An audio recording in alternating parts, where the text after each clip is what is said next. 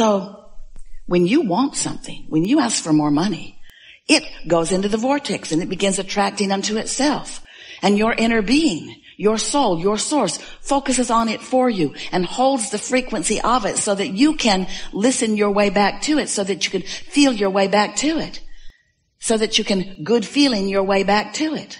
And once you get on the scent of it, once you get on the vibrational scent of it, once you hear or sense the subtlety of it, and you receive that first thought that matters to you, that first thought that's strong enough that you received it and different enough that you know you didn't think it. And that's really what we're wanting to talk with you about, is you getting into the receptive mode so you can tell when you're receiving from your source who knows about your vortex, or whether you're receiving from someplace else that neither knows or cares about your vortex. So for a while we've been calling this gathering the art of allowing, the art of you figuring out how to allow yourself to be in the vibrational vicinity of the stream of consciousness that's coming from your inner being, so that you can hear the subtle at first. It gets louder and more defined and easier for you to hear. Rampage of information and guidance that is coming forth from your inner being. So you ask for it. Contrast caused you to do that. And Source answered it. But the answer of Source is vibrational and it's subtle, and you gotta listen. And that's what step 3 is. You've got to get into the receiving mode, which really means you've got to turn off the receiving mode of I can't do that, or I don't know how to do that, and turn on the receiving mode of this is a simple thing for me to do. You have to turn off the receiving mode of what won't work and turn on the receiving mode of what does work. You have to turn off the pessimistic receiving mode and turn on the optimistic receiving mode. You have to turn off the hate and turn on the love. You have to turn off the confusion and turn on the clarity. It's very different frequencies. Every subject is really 2 subjects, wanted and absence of it. And sometimes, without even knowing it, you're tuned to the receiving mode of the absence of it rather than the presence of it. And then you say, why is it not coming to me?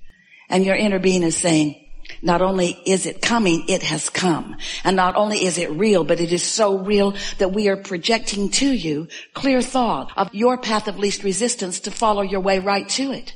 And you say, oh good, maybe, oh good, then I will just beat a very fast path to the conclusion of this. And we say, yes, we want that for you, but we also want for you to understand that the path keeps unfolding, that it's like a pipeline that's got all the new stuff getting ready to manifest, getting ready to manifest, getting ready to manifest. Oh, manifest.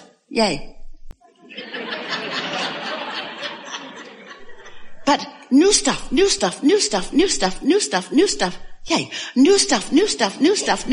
stuff. And how does the new stuff get there? By exploring, by having some contrast, by asking for more. It all fits together so perfectly for you. But you gotta stop caring so much about yay and start being willing to reach for the satisfaction of sensing it, of receiving a new thought about it, of being in the flow of it, which really means you want to lower your resistance. Because it's the resistance that's slowing everything down, and it's the resistance that doesn't feel so good. Now, resistance and contrast, how are they different? They're not so different. Contrast is important for you to know what you do want. You have to know some of what you don't want. Well then, Abraham, weren't we born into an environment of resistance? Yes. Well then, why are you ragging on us all the time about having so much resistance? Because you make a career out of it. Because you stay stuck in step 1. It's like going to the buffet, all of this food, lots of variety, and you look around, don't like that, don't like that, and don't like that, and don't like that, and don't like that, and don't like that. Oh, I really don't like that. Don't like that. I think I might like some of that. Get rid of all the other stuff, because I only like that. Really, I only want this. I don't want any of those other things on the buffet. Please remove them. They're upsetting me. Please remove them. Get rid of all of them. Please get rid of all of them. Get rid of all of them. And the more you say get rid of all of them, they just come out with more plates of them. No. I said, take them away. Why are you bringing more of them? Take them away. As you focus upon what you don't want, more and more and more of it comes, because this is a vibrational universe that is based upon the law of attraction. And when you say yes to something, more of what you're saying yes to comes. But when you say no to something, more of what you do not want comes. And then you become a control freak. A failing control freak. Because you can't control it. You just make yourself crazy trying to remove the things that you don't want because you don't want to see them. It might upset you. And we say, then look over there. I can't look over there because I know it's over there. I know it's there. I know it's there. And we say, so that's what introduces resistance into your equation. Step one is know what you don't want. Well, how long do you have to know it? Do you have to know what you don't want your whole life? Do you have to talk about it every day of your life? Your relatives do, we know.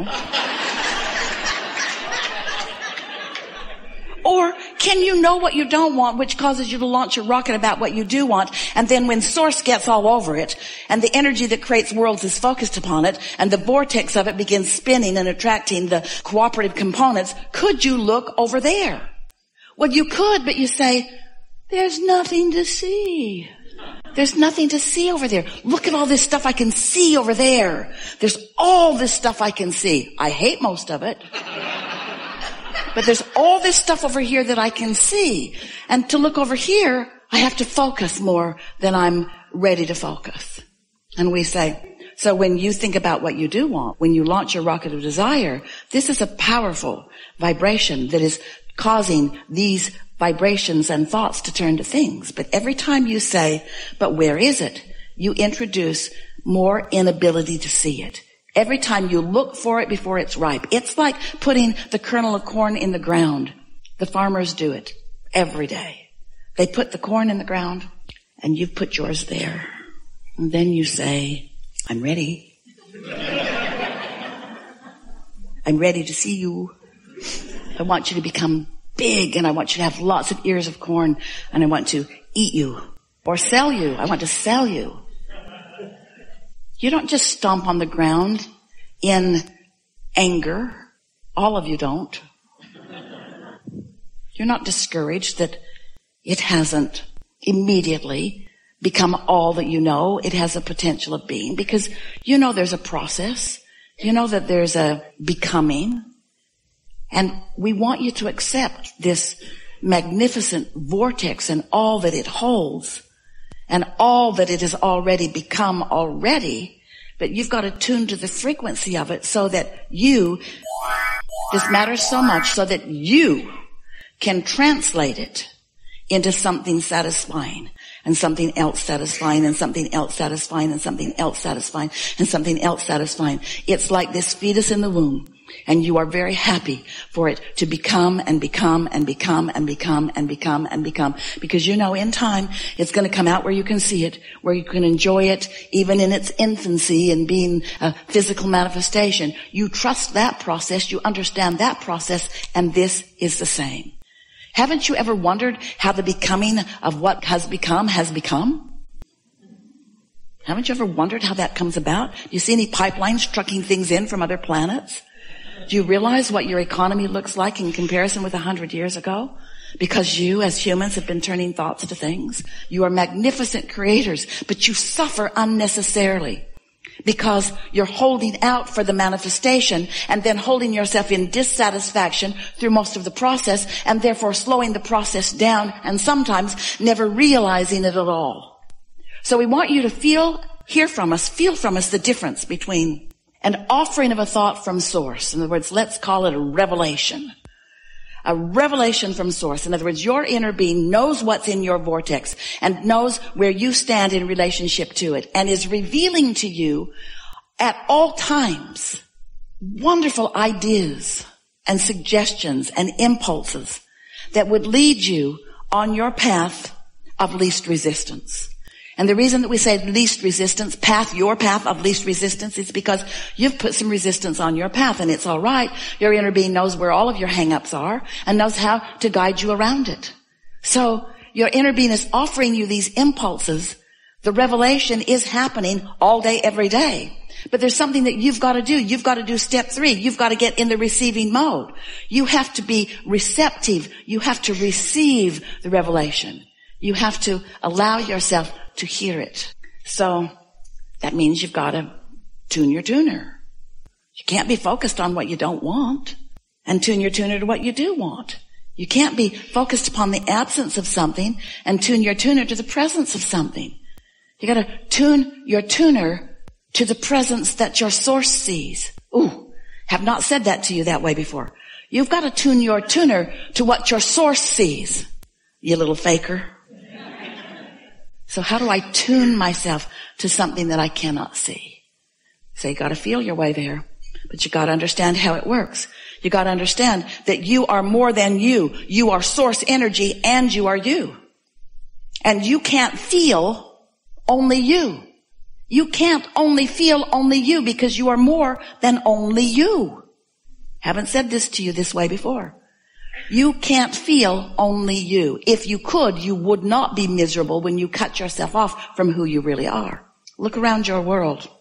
There are those who have cut themselves off so significantly from who they are that they are obviously miserable. Are you one of those? Because your inner being is aware of you and what you want at all times. It's like having a cheerleader cheering you on even when you're depressed and you say, get away from me. Get away from me. And if your inner being would get away from you, then you wouldn't feel so miserable because your misery is about the vibrational relationship between what your inner being knows about what you want and what you are actively offering vibrationally about what you want. That's your guidance system. So how do you tune your tuner? By caring about how you feel. By trusting that your inner being exists. By knowing that your inner being is real.